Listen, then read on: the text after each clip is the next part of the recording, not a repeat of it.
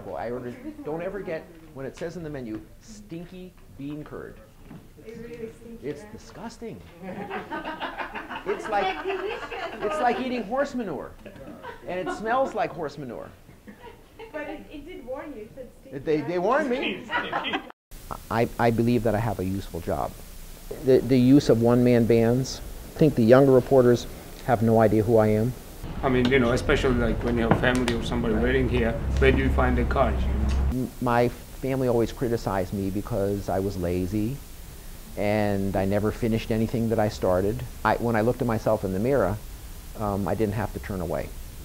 Well, when they start shooting, I'll take the microphone and you film this, and we had a whole plan, but once the shooting started, I just dove down onto the ground right into what we call a cow pie. How do you say cow pie in Russian? And I was peeing in my pants the first time I did that. But once you do it once, then it's easier to do the second time. And you know, remember the first time you kissed a girl, how scared you were? Okay, but it gets easier after a while. And so it gives me a purpose for being there. I was the first reporter to walk into Afghanistan. I had some really funny reports because I only made it 50 feet. I did lots of reports in Russia during the time of perestroika. When the kid's crying, how long can you hold that shot and where are you going next? And that busyness also helps you get through this. It was an insane period in human history. Conditions have a chance of improving. They don't have any chance of improving if nobody knows about it. Like normal people, because I think they're real, and sometimes movie stars have unusual personalities and they're not quite so real. Do you think that that has to do with a change in the appetite of U.S. viewers, or something to do with the people that run the TV network? That anybody's ever done. This thing is an incredible empire. It's made billionaires out of all the executives, and there's so much. There's a tennis channel now, a golf channel now, 3 soccer channels, and they've built this audience.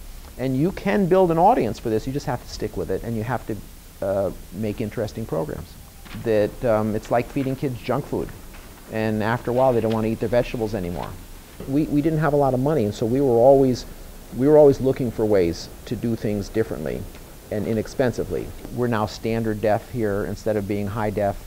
We just don't have the money to do it right, and I don't think we're going to get the money to change that. The nice thing about us is you don't need insurance.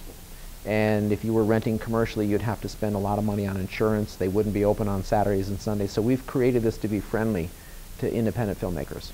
So I make the same salary as a starting teacher in New York City. But the budget is paying me like I'm an experienced director. And so this area is where DCTV can hire teachers to teach the high school students and get equipment for filmmakers to use. And that's one of the ways that we've stayed alive as an organization. When they went to Nova Kuznets, I can't say it, and there were parts of this ceremony that for a documentary filmmaker were humiliating. We had a secret plan. You know, when you get old, you don't keep things in focus so easily. I try not to stay any longer than I have to, and so.